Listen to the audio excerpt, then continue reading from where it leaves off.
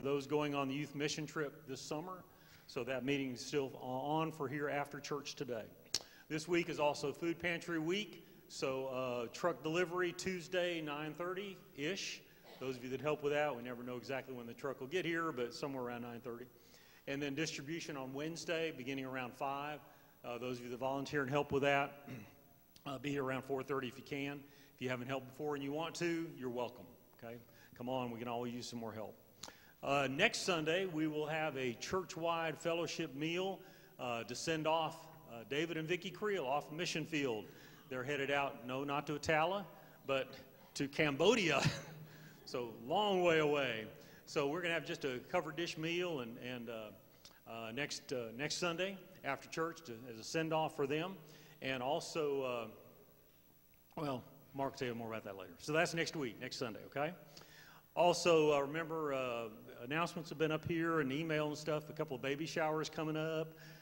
We got 2 more at the end of this month. September 25th, Marianne Hayes. Well, you know, what's the last name? But yeah, right.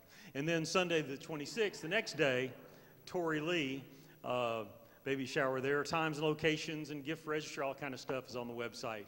So you can go and take a look there. Week from Wednesday is Ash Wednesday service at 6 o'clock. Not this week, a week from Wednesday, Ash Wednesday service, okay? All right, one more thing. Had a bunch of folks that came yesterday and helped sort of start clearing out some stuff and packing some things, that kind of business. And first of all, we appreciate all of you, those of you that came and helped. Appreciate that very much. Had a good crowd and got a lot done. In connection with that, these 2 rooms right out this door, what was a prayer room is now donation room. There's a bunch of stuff in there that's available if you'd like it. You can go and grab it, and you can even leave a donation for church if you want to. But if not, if you see something you like in that room and you want to take it, you can get it. Okay. The room next to it, that's stuff that's sort of more for sale. Okay. So if you want to go in and see if there's something there that you want to buy, just get with Kat and she'll help you out on that. Okay. Kat, where are you at? Is that it? I get it? Okay. Good deal. All right. Let's see. I think that's it. Sharon, you got ministry moment. Come on up.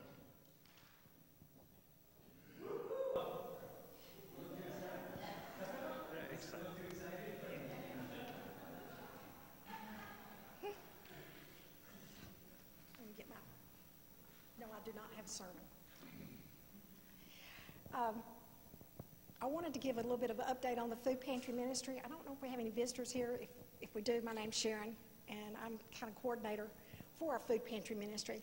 I wanted to give you a little bit of background on our how this all got started, and then let you know where we are now. In 2008, one of our youth, Alex Harwell, who's the son of Donnie and Diane, and by the way, happy birthday, Diane. She's going to shoot me, but anyway. Alex was working on his Eagle Scout badge, and he needed a project to accomplish his honor.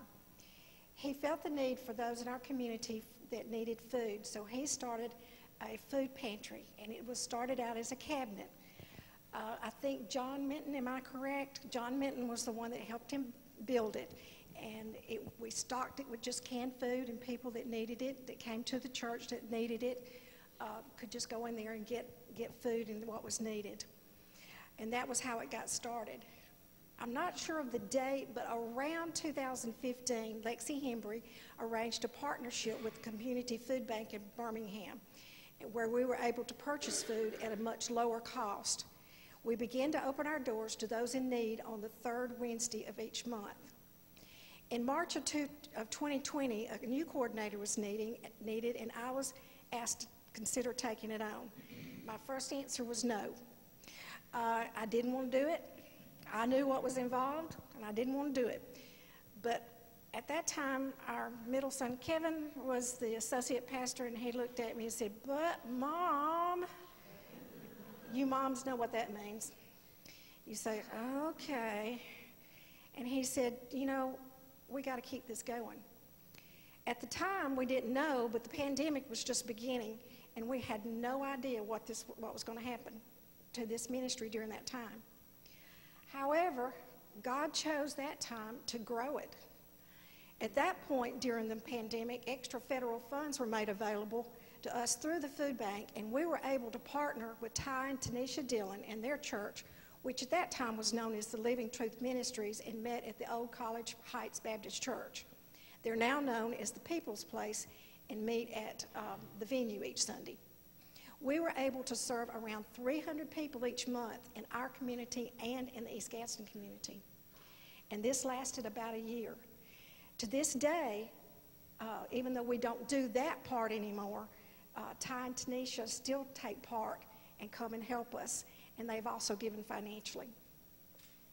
We have continued the ministry to this present day. We serve anywhere from 120 to 150 people each month. We never know how many. If I cut it back, they come. If I do too many, we don't do enough. You know, I mean, it's just you just never know. But we provide a bag of groceries and some form of meat for each client. Each month is different and the numbers vary, but we feel God sends us to the ones that need our help for that month. This Christmas, with your generosity, we provided 160 holiday boxes from the food bank, which contain canned and dry items for several meals, as well as a frozen whole chicken. Also, with your donated items, Barbara Kajavi spent many, many hours making gifts for each family unit. And then also recently, Honey Baked Ham donated 15 large hams for our clients that they had left over. And I'm not talking about little bitty hams, I'm talking about big ones.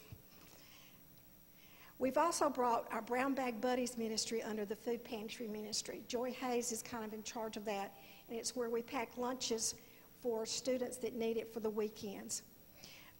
We provide 30 children at John Jones Elementary a weekend sack of food once a month.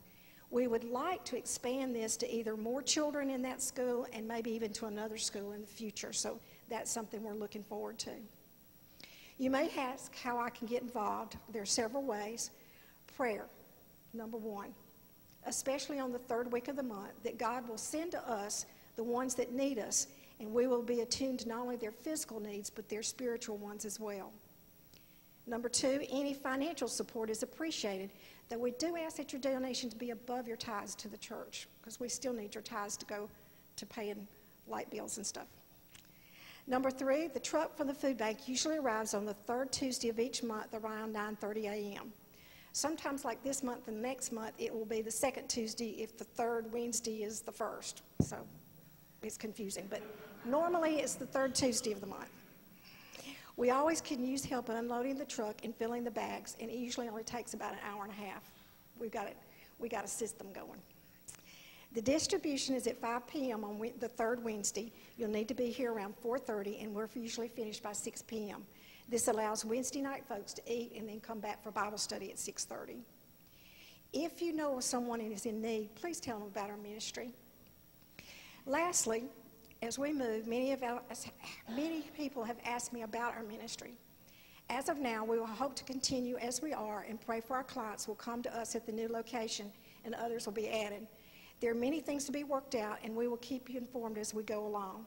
However, as God leads us, we will continue to do ministry in our community wherever we are. It may look a little different. It may not be as big. I don't know right now. But I do know that God has called us to do this, and we're going to do it. We have our distribution next week. We're going to do one in March, the 15th of March. We are not going to do one in April because that'll be right smack in the middle of the move. And we'll just have to keep you involved and informed as far as when we pick it back up after we kind of get the dust settled and see what goes on. But just know that your donations, your prayers, and everything is appreciated, and we will continue to do ministry. Thank you.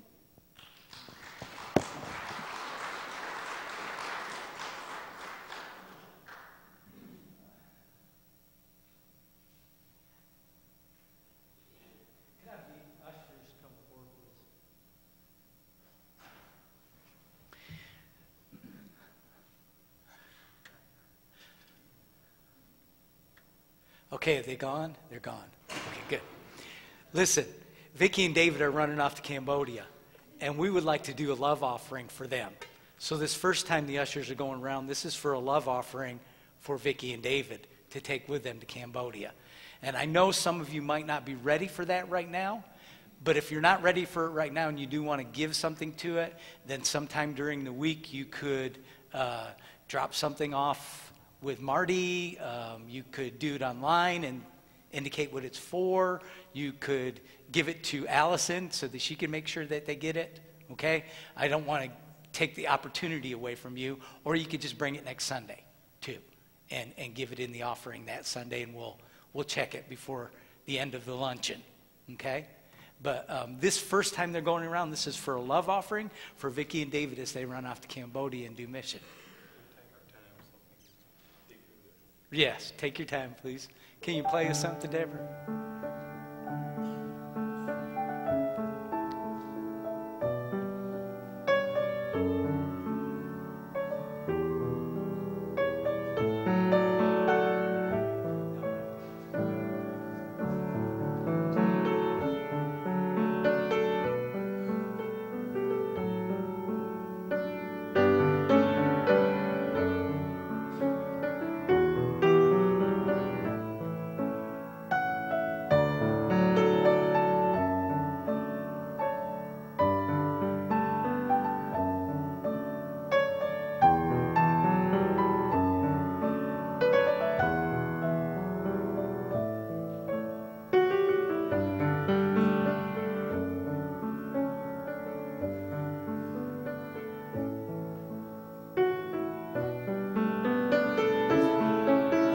This one's for tithes and gifts, okay?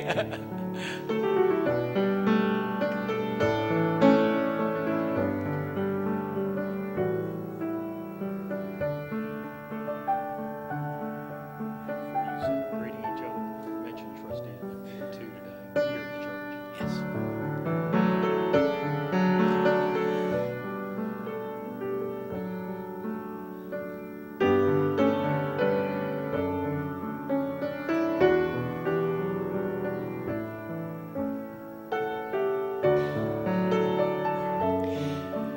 Before you greet one another, I do have one more announcement that I want to talk to you about.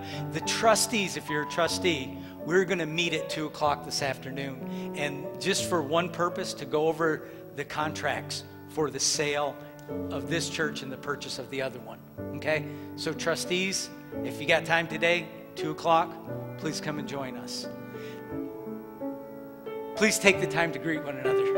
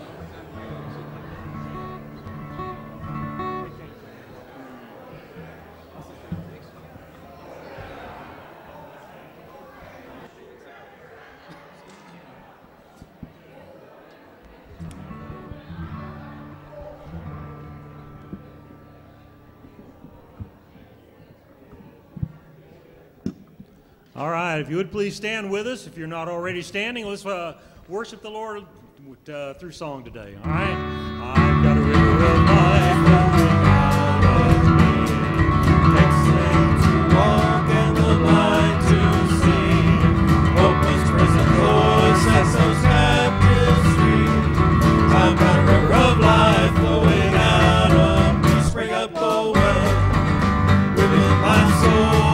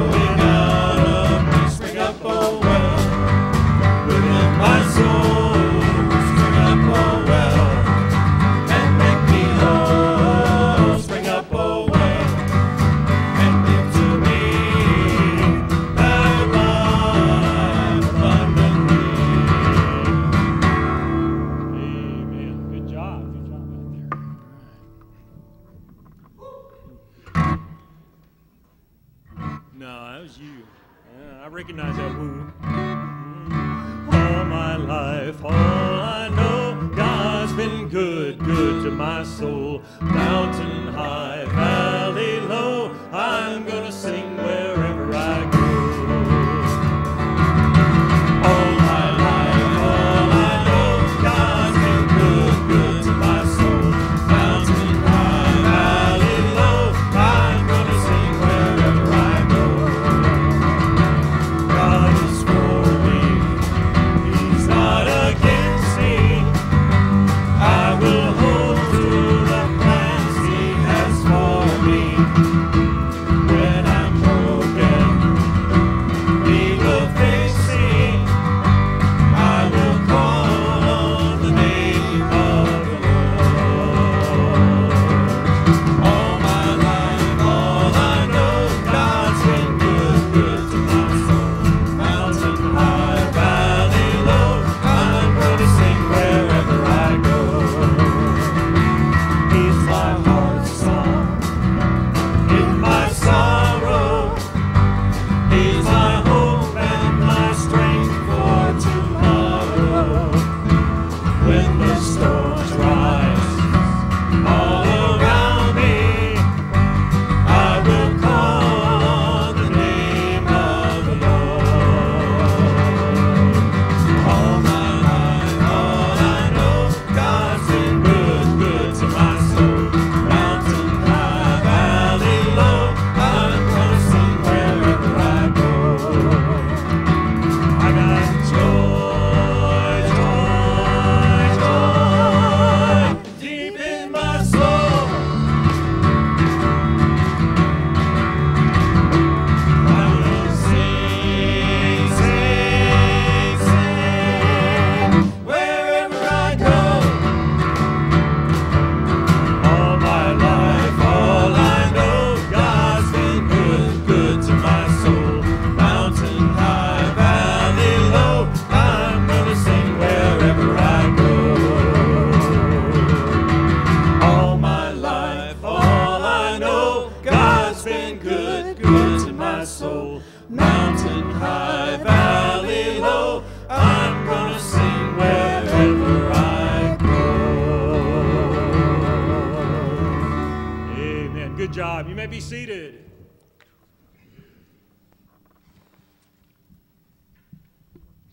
Good morning. Good morning. Our scripture this morning comes from 1 Corinthians 3, 1 through 9. Brothers and sisters, I could not address you as people who live by the Spirit, but as people who are still worldly, meaning infants in Christ. I gave you milk, not solid food, for you were not yet ready for it. Indeed, you are still not ready. You are still worldly. For since there is jealousy and quarreling among you, are you not worldly? Are you not acting like mere humans? For when one says, I follow Paul, and another, I follow Apollos, are you not mere human beings? What, after all, is Apollos? And what is Paul? Only servants, through whom you came to believe, as the Lord has assigned to each his task. I planted the seed, Apollos watered it, but God has been making it grow. So neither the one who plants nor the one who waters is anything, but only God who makes things grow. The one who plants and the one who waters have one purpose, and they will be each rewarded according to their own labor. For we are co-workers in God's service. You are God's field, God's building. Let us pray. Heavenly Father, while we are flawed and very human, you are perfect and truly God. In this time of transition for our church family, guide our thoughts and actions to be like you, and open our hearts to the wisdom of your word. In your name we pray. Amen. I love you, Lord. Oh, your mercy never fails me. All my days I've been held in your hands. From the moment that I wake up until I lay my head, I will sing of the goodness of God. All my life you have been faithful. All my life you have been so good. Every breath that I am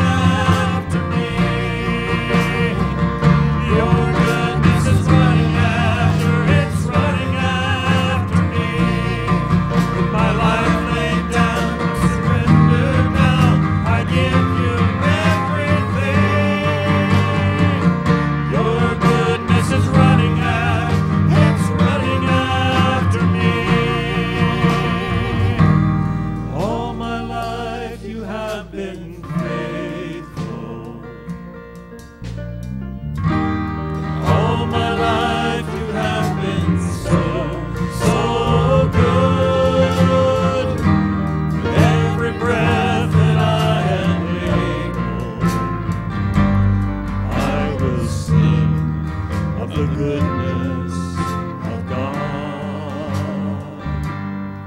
I will sing of the goodness of God.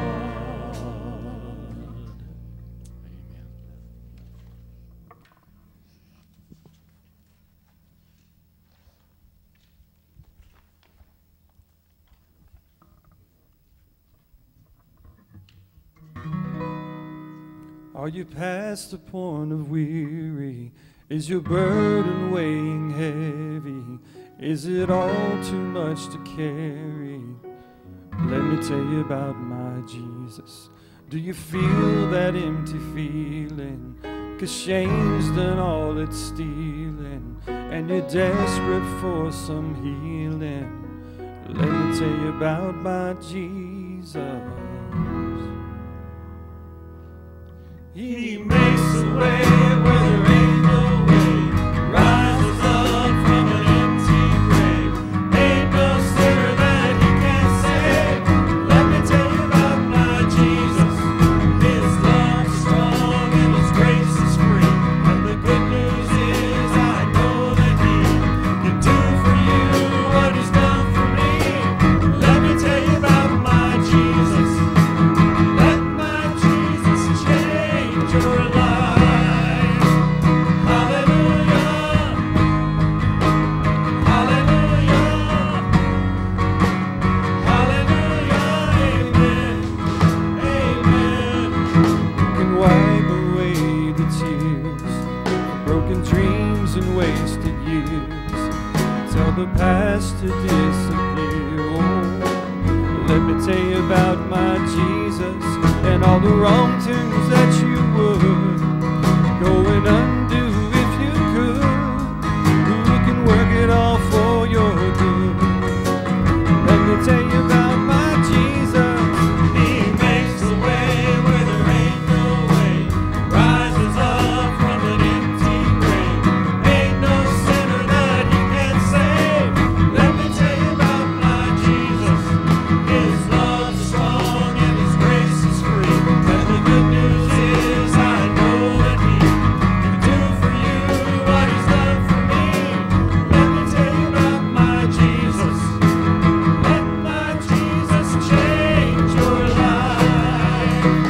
Hallelujah. Hallelujah. Hallelujah. Amen. Amen. Amen. Who would take my cross to Calvary, pay the price for all my guilty? Who would care that much about me? Let me tell you about my Jesus. Oh. He makes a way where there ain't no way, rises up from an empty grave. Ain't no sinner that he can't save. Let me tell you about my Jesus. His love is strong and his grace is free. And the good news is I know that he can do for you what he's done for me. Let me tell you about my Jesus. Let my Jesus change your life. Hallelujah. Hallelujah. Hallelujah. Amen. Amen. Hallelujah. Hallelujah. Hallelujah. Let my Jesus change your life. Thank you. You may be seated.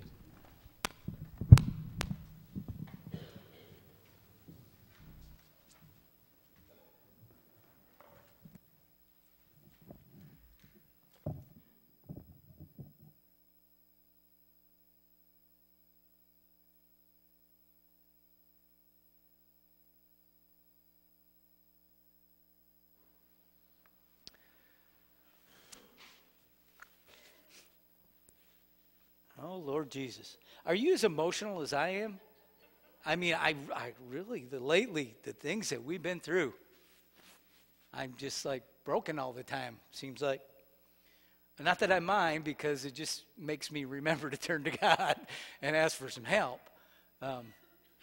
So all morning I've been walking around going, Lord, I need your help. Lord, I need your help. Lord, I need your help. Oh, you too, huh? Okay, just checking, Never know. We do have a lot of things going on. I want to talk to you this morning about the things that Jesus said. That's really what I want to talk to you about. You've heard it said, but I say, and this is coming from Matthew 1:5-21 through 27. It's still part of the Sermon on the Mount. We've been there for a little while. And Jesus, at this point, he really just states the laws, demands quite strictly. And even to the point where he condemns even minor infractions. But the same Jesus invites and welcomes all the sinners too, and ultimately even dies for all of us. And the fact that death couldn't hold him means that he is the one.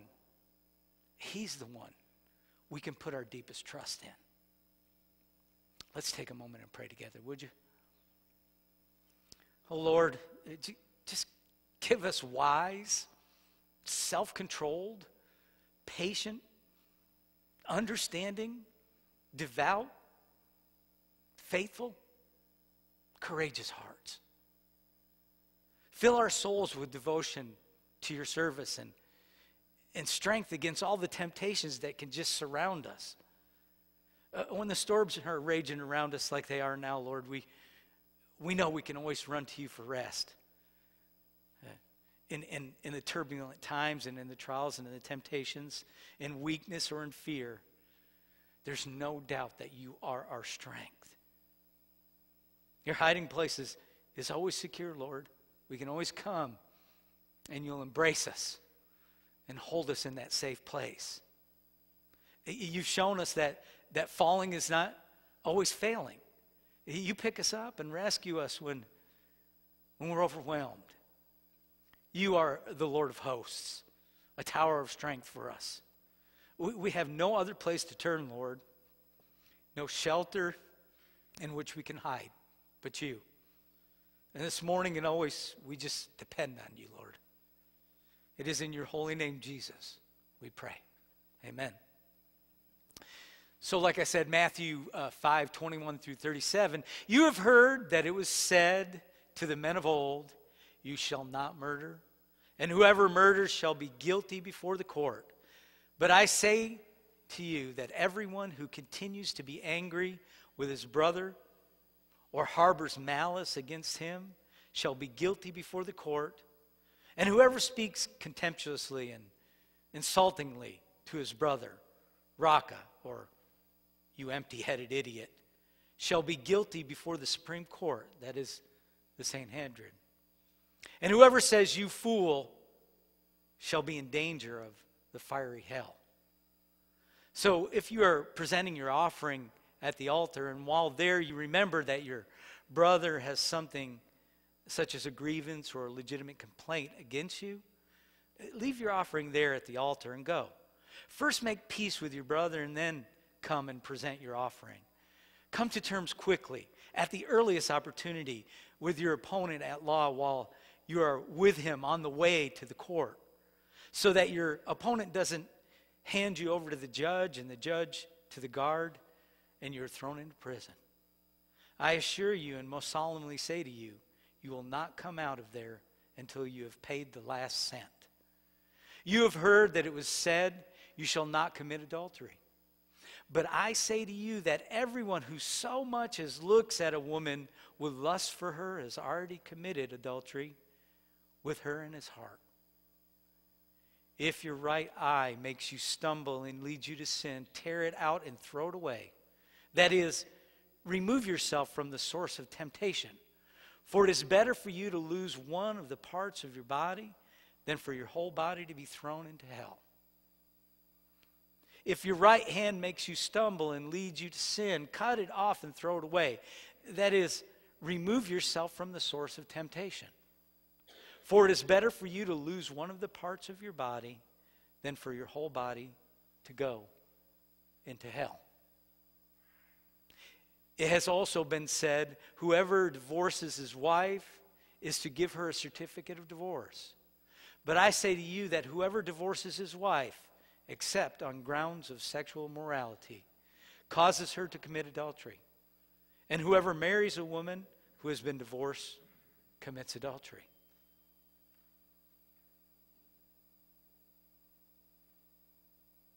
Again, you have heard that it was said to the men of old, you shall not make false vows, but you shall fulfill your vows to the Lord as a religious duty. But I say to you, do not make an oath at all, either by heaven, for it is the throne of God, or by the earth, for it is the footstool of his feet, or by Jerusalem, for it is the city of the great king. Nor shall you make an oath by your head, for you are not able to make a single hair white or black. But let your statement be yes, yes, or no, no. Meaning, make it a firm yes or a firm no. Anything more than that comes from the evil one. This is the word of God for the people of God. Thanks be to God. Man, that's tough. He got tough, didn't he? Basically saying, if you even think about it, guess what, guys? You've already done it. Wow, he got tough. Jesus comes across this morning almost like a hardline preacher of the law. You know, today from the Sermon on the Mount, it seems like he's hellfire and brimstone, you know? If we really pay attention to what he's saying, I'm sure it can make us uncomfortable because he speaks against things that we all do. Right? He condemns anger and resentment against other people, quarreling, uncontrolled sexual desire, disruption of marriages, lying, and worse, all the games that we play with the truth. He condemns all of those things. All of those are against God's law, he says, and all can lead to judgment and condemnation.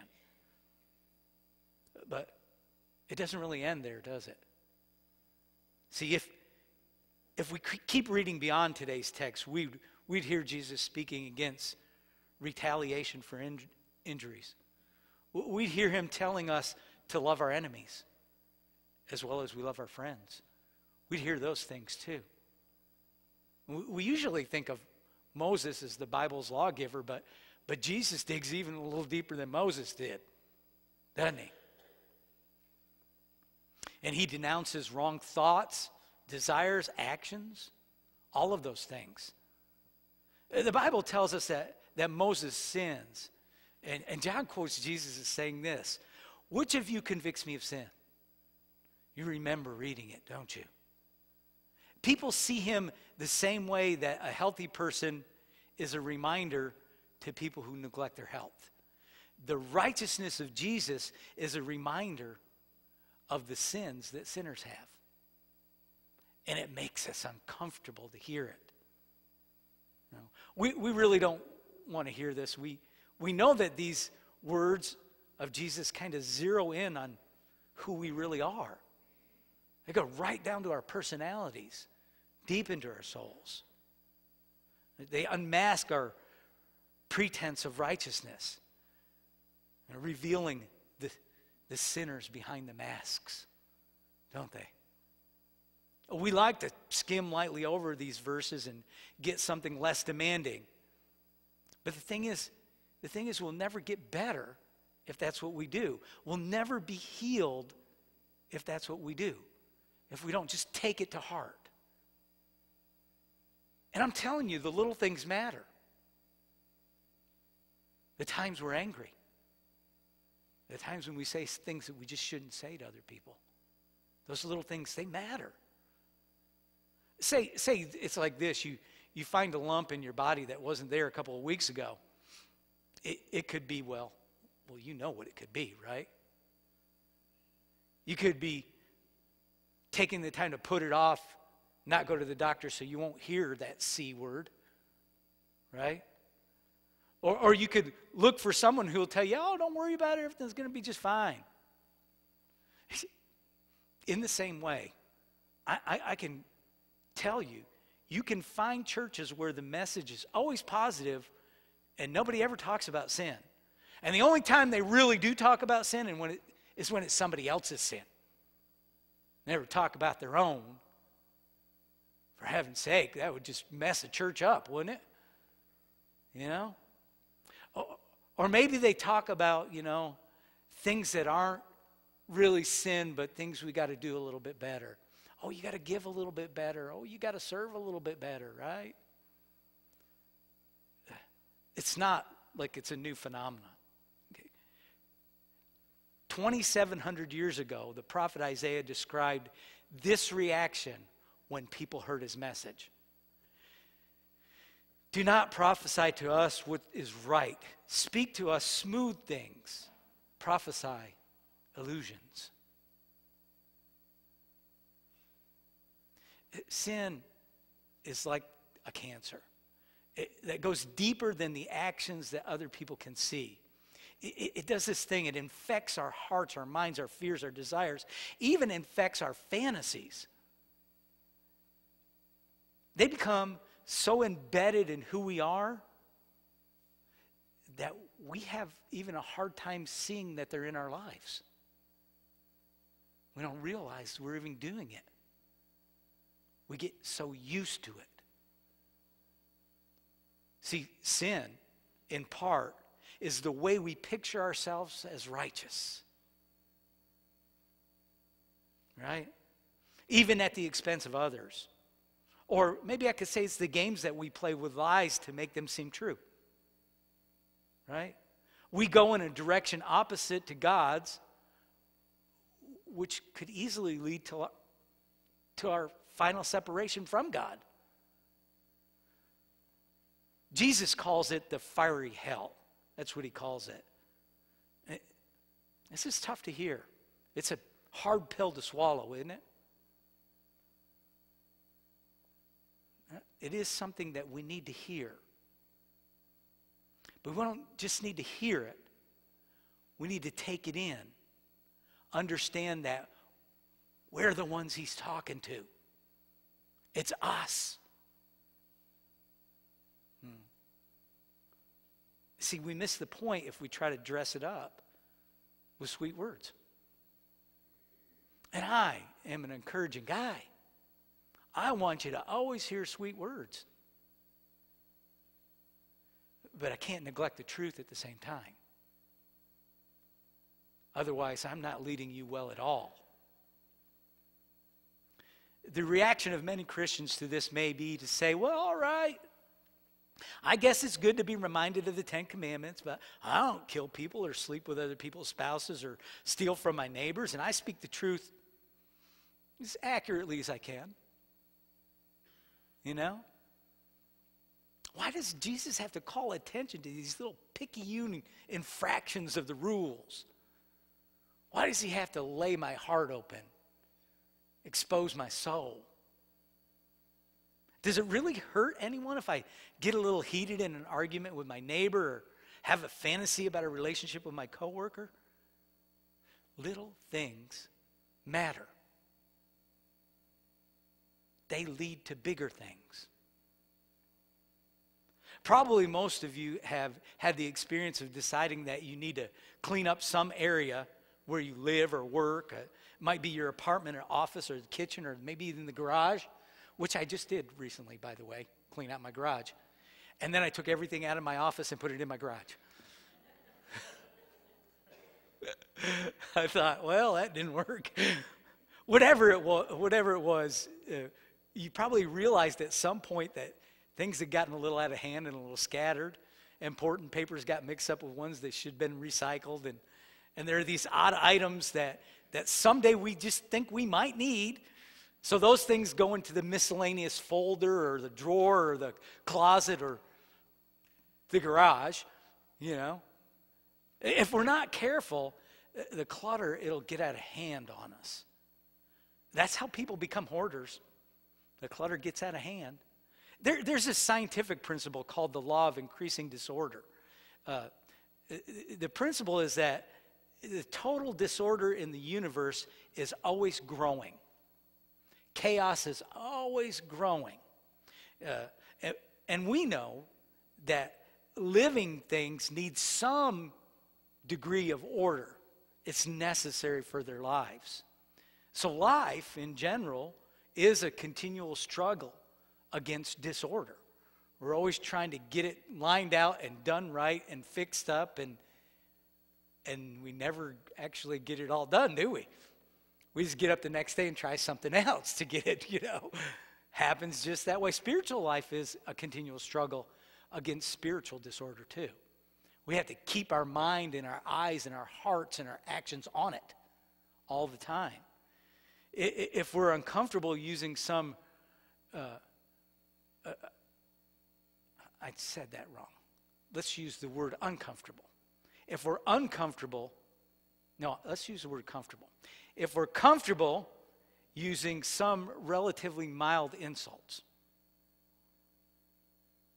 with people who disagree with us, the habit can grow.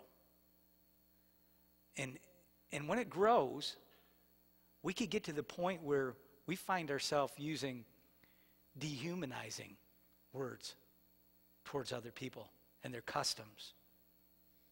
It might only be just this short path from there to committing a hate crime, to doing something tragic. Little things matter. We have to be careful not to let them overtake us. Jesus laid down the law in that part of the sermon. Now, a few chapters later, we hear him say a quite different kind of message. He says, "Come to me, all who are weary and carrying heavy burdens, and I will give you rest." It sounds almost like we got two different Jesuses talking here, doesn't it? But let's not forget, he's talking to the same people. These are the same people he just got really tough with that he is being really kind to.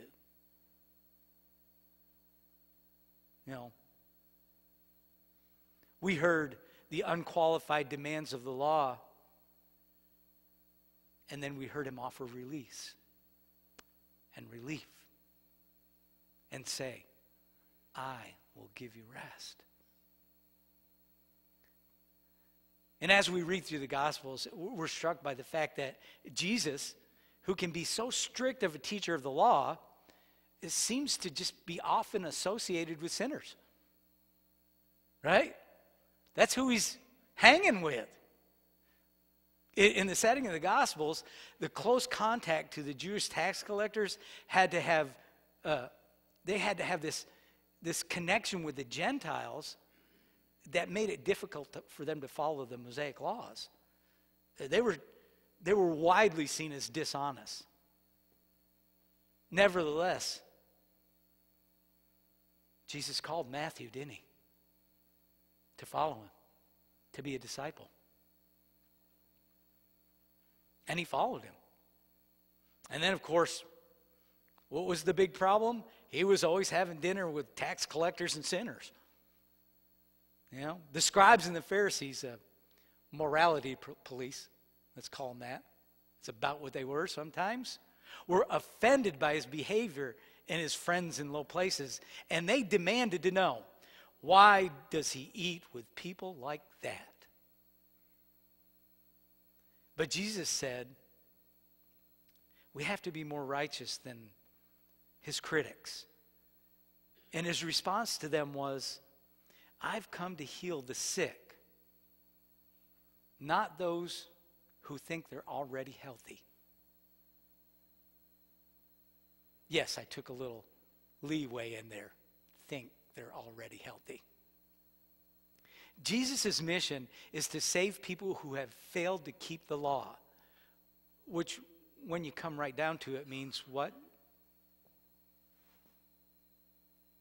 Me, you, right? Everyone. What does the scripture say? All have sinned and fall short of the glory of God.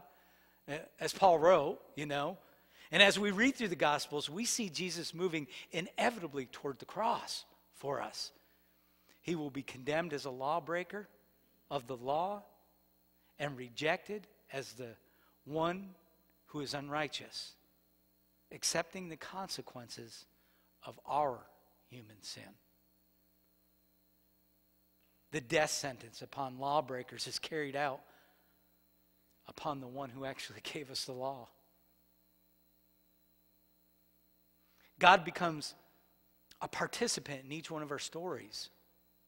Not as a judge, not as an executioner, but he's on our side, taking our place, paying our penalty for our own sin.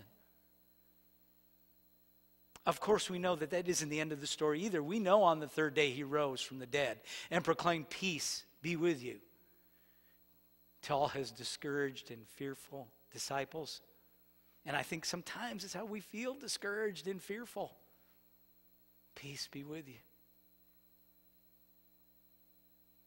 The penalty for sin has been paid, and our fellowship with God has been restored.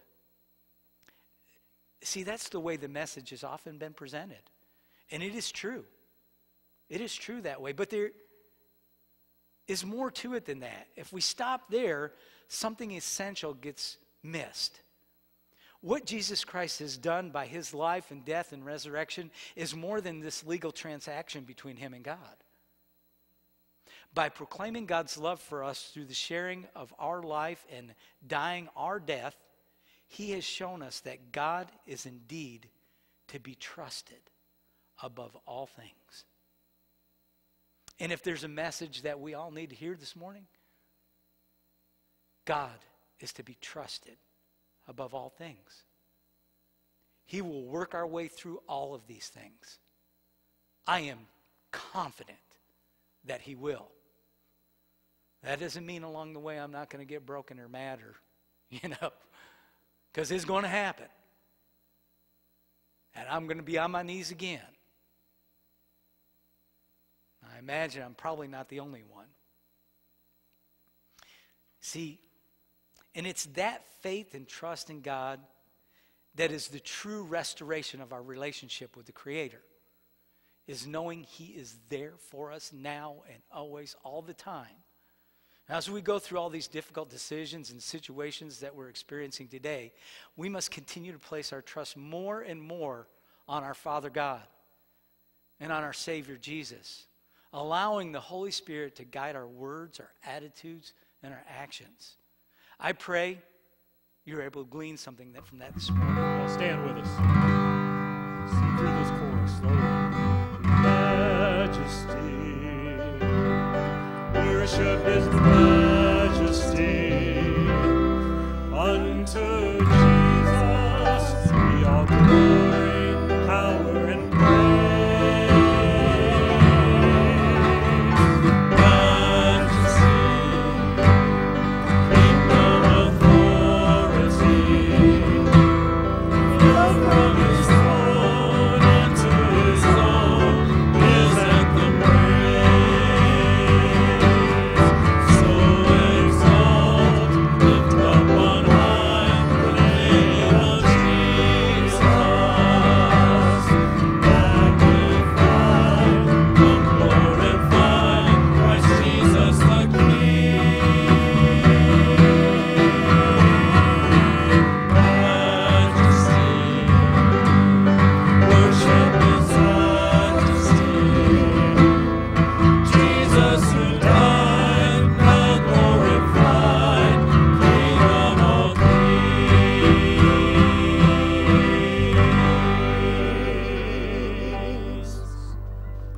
I'm sorry for the emotions, guys, but I'll try to hold it together for a couple more minutes, all right? There is something that I want to say. And I think the kids and the youth are in here, aren't they? They are the most important part of our congregation. They are our future. I am broken for them. And so pray for them. Pray we find somebody that can give them the love that can give him the guidance that Laura gave him. Please. I pray for you when I pray for me. I hope God's with you everywhere, every moment. And he is. I know. That doesn't stop the tears from flowing or the nose from running. But I know he is. May that be so. In the name of the Father, and of the Son, and of the Holy Spirit. Amen. Go in peace.